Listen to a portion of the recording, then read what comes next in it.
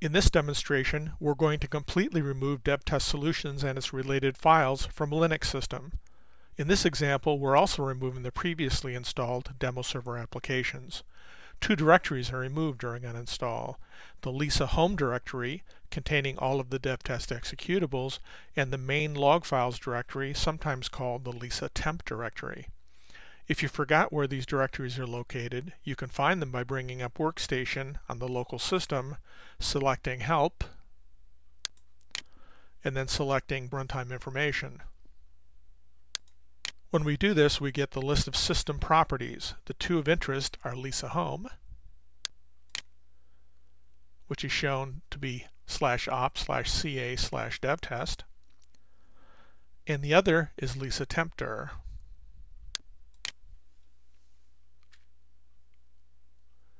which is at root Lisa temp version number, which in our case is 10.2.4. So let's close Workstation.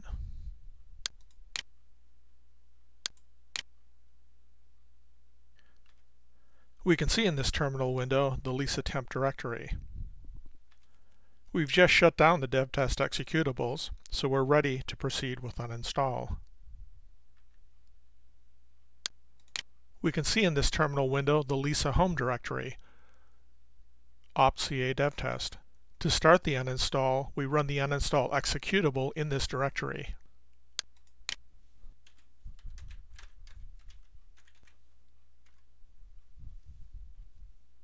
The uninstall window is displayed.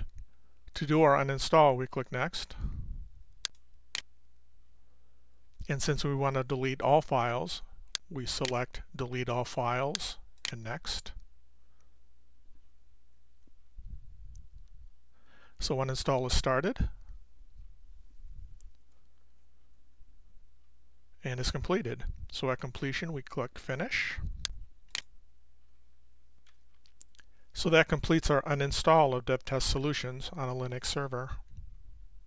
For more detailed information about this product, click the information bubble in the top right corner to load the product page. From there, you can visit product documentation, support, communities, or see the learning paths.